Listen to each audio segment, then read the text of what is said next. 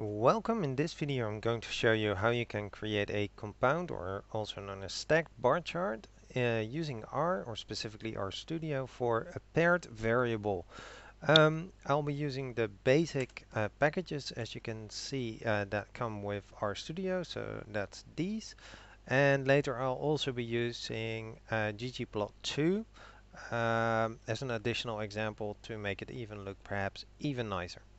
I will need some data as an example, so I'm going to run this command to actually get some data in. And as you can see, I have two measurements, all scaled on 1 till 5, before and after. So before seeing a commercial and after seeing a commercial, for example. The first thing we need is a so-called bar table, or table for the bar chart. I just call that bar table. And I want these to be in proportion. So you can actually change it to regular counts if you like, but so the before BE, and show you that these are the proportions. So in the before there was 20% of the people who gave it a 4. The same for the after, and as you can see in the after one, only 13% gave it a 4. Then the bar table is simply going to be combining these two, so using rbind, and then actually transpose it. So the bar table, after I run that one, I can show you what it looks like. Bar table, it nicely shows the before and the after. Now I might actually want to change these column headers to really before and after, so I use column names of the bar table and then use before and after. And now if I run the bar table, it nicely shows before, after. And finally, the bar plot can actually be simply created by using bar plot and then of that bar table. Control Enter, and as you can see in the plots area, we have a nice compound bar chart. However, you might want to add some colors to these. Perhaps you don't like gray. There are loads of different ways of setting colors, but you definitely also want probably labels so that you know which color represents which score. So in this case, I add the legend, and as you can see, a 1 was very low and a 5 was very high. So it seems that in this case the after scores are somewhat lower because we have more people in the 3, 2 and 1 area than we had before.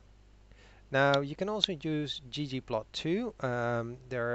It's a little bit trickier to work with in my opinion, but once you get the hang of it, it does give a lot nicer results. You need to convert the table then to a data frame as a matrix, so I'll be using this line.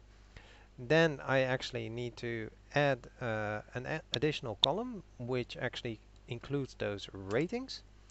Then I need the reshape package. I already installed it, so I'm only gonna load it in. That was this line. If you need to install it, you can use this one. And then I'm gonna convert it to a long format using the meld option. So my data 2, I can show you what that looks now at the moment. It simply has before, after, and the rating. And if I convert it to a long format using an ID variable as the ratings, I can actually give a value name as proportions because I've been using proportions. Control Enter, and my data long now actually looks the same. I have 1, 2, 3, 4, 5 repeated multiple times for each possible score. So for the before and the afters. Now I can actually go and change the name of my second column, which was the variable at the moment. So let's call that commercial. Perhaps it was before or after seeing a commercial. Then finally you need the ggplot2. I already installed it myself, so I'm not going to run that again. And then I just need to load it in. Then the command is going to be ggplot plus geometric underscore bar AES, and for Y I'm going to be using those proportions. For X I'm going to be using commercial. The fill is based on the ratings, and the data is of course my data long. And then stat is identity.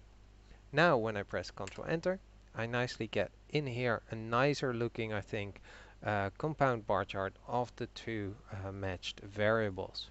So this is a quick tutorial on how to generate such a compound bar chart. There's loads more on creating plots in R using ggplot. This is a nice link for that. You can also check out my own website at peterstatistics.com. Hope this video was helpful for you.